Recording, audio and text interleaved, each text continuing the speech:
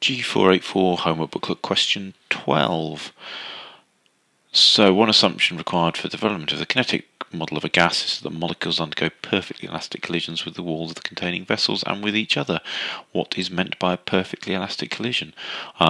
Interesting here in that it's making really quite explicit the link between the work we did on collisions and the work on the kinetic theory of gases. And of course, a perfectly elastic collision is one where there is no loss of kinetic energy. You could say kinetic energy is conserved quite happily. So again, really just a straightforward definition of an elastic collision. Three other assumptions for kinetic theory of gases. We've talked about these in last week's homework as well. So we've got volume of the particles negligible compared to the volume of the gas. We've got no forces between the molecules except during collision. You can of course express that as saying that all of the energy is kinetic, because if there are no forces there can't be any potential energy. The time of the collisions being much smaller than the time between the collisions, and we've got large numbers of molecules moving with random velocities. So those were the four possible ones. You needed to get three of those to get the mark.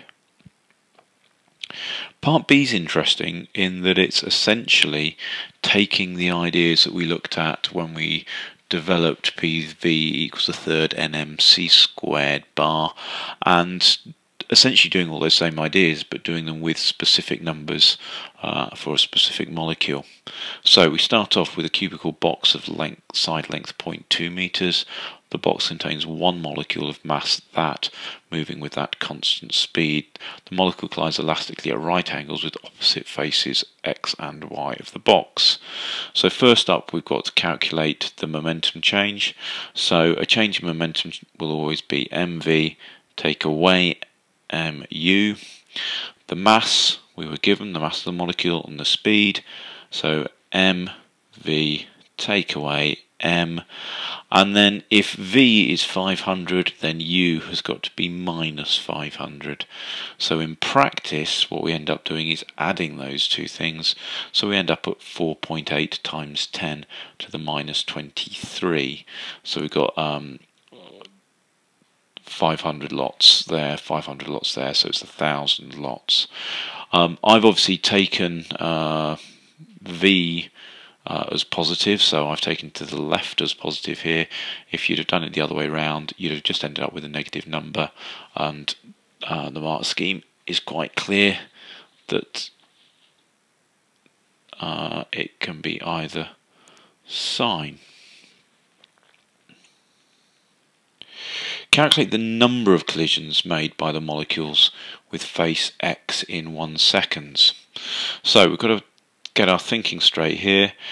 The number of collisions with face x. So distance the molecule travels between one collision and the next is twice the side of the box. The box has got sides 0.2 meters. So the distance travelled between collisions, if I go back to the answers, to my answer is 0.4 of a metre. Now the distance that the molecule's going to travel in 1 second is 500 metres, because it's travelling at 500 metres per second. So the question is essentially how many lots of the 0.4 seconds we can fit into 500 metres. In other words, it's 500 divided by 0.4, and that gives us 1250. There are other ways of thinking about that. You could think of it in terms of the time between the collision being the distance, 0.4 divided by the speed, 500, and then doing a 1 upon that to get the number of collisions in 1 second. One way or the other, you should end up at that 1250.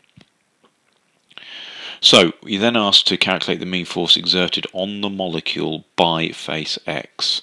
So we've get force is rate of change of momentum. And that's actually the C mark without even putting any, without even doing any substitution there. So we've got 1250 times the 4.8 times 10 to the minus 3. So that's the total momentum change in 1 second, the number of collisions multiplied by the momentum change for each collision, and then dividing by that by the time interval, and the time interval we're using is 1 second. So we end up at 6 times 10 to the minus 20. Hence state the force exerted on face x by the molecule, justify your answer. So the force exerted on the molecule by the face x is 6 times 10 to the minus 20. So we've got a Newton's third law situation, 6 times 10 to the minus 20. You had to justify the answer, and that justification can either be as simple as showing that minus sign, because that's enough of a hint that you'll say Newton's third law, or explicitly saying by Newton's third law that must be the case. That's obviously would be the safe thing to do in order to pick up the mark. We've got a single molecule being replaced by 3 moles of air at atmospheric pressure. First of all, calculate the number of air molecules in the box.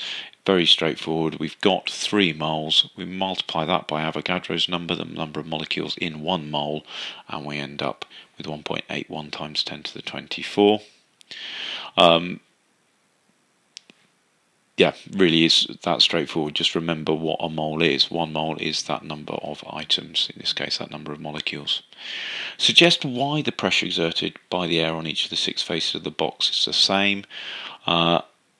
Once we've got very large numbers moving randomly, then we've got that kind of statistical evening out. So I want large numbers was required and moving in random directions for the second point. So the idea of large numbers and random movement means at any one instant the number of collisions on each face will be the same. And then finally, we're asked to think about what happens when the temperature of the air inside the box changes. Explain in terms of the motion of the air molecules how the pressure exerted on the wall will change. So there's no point in talking about PV equals nRT type arguments here. You've been asked to do it in terms of the motion of the air molecules. So 2 marks, and first mark we've got an increased kinetic energy and therefore an increased speed, and then for the second mark either that means we get more collisions each second, and therefore, of course, a greater momentum change each second, or indeed we get a greater momentum change for each collision.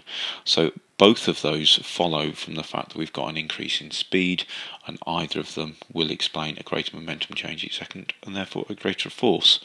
I'd have been tempted to write both for safety. Okay, so that was G484 homework booklet question 12.